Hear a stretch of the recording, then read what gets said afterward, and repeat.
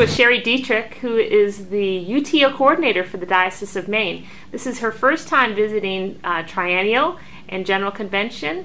Sherri, tell me a little bit about your impressions and what's going on with UTO. It's been very exciting. I have always left conventions to my partner because I thought one Episcopal geek in the family was more than enough.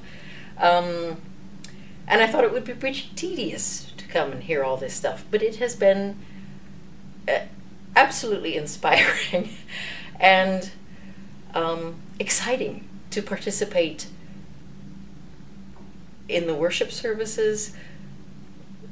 There are all kinds of people believing all kinds of things, but we have the core of Episcopalianism, whatever it is, and the responses, to hear those ringing affirmations in the responses in the service.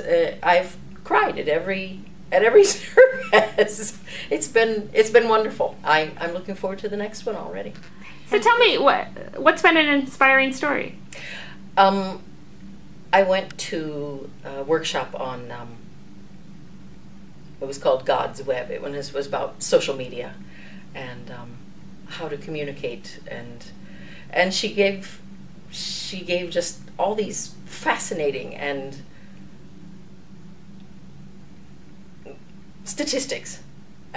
You know, I am not of the social media generation. I do Facebook sort of half-heartedly.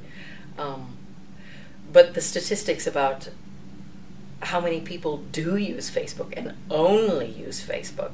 And the thing that I thought was most interesting, she said they did some research. They wanted to find out where the Episcopal Church was being talked about on the internet.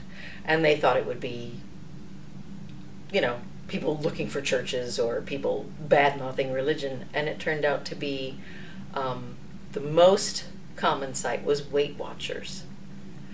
And the second one was baby moms, and the third one was wedding sites. So life changes, big life changes was when people were talking about the church. And I thought, that's not any different than it's ever been. It's just that it's on a different medium. I just found it really fascinating. So United Thank Offering being all about gratefulness. What might you bring home to Maine in terms of spreading that word of gratefulness and how we can give? They emphasized really that UTO is not a fundraising thing. It's a personal, devotional thing. It's all about, the most important aspect of it is that we all be thankful.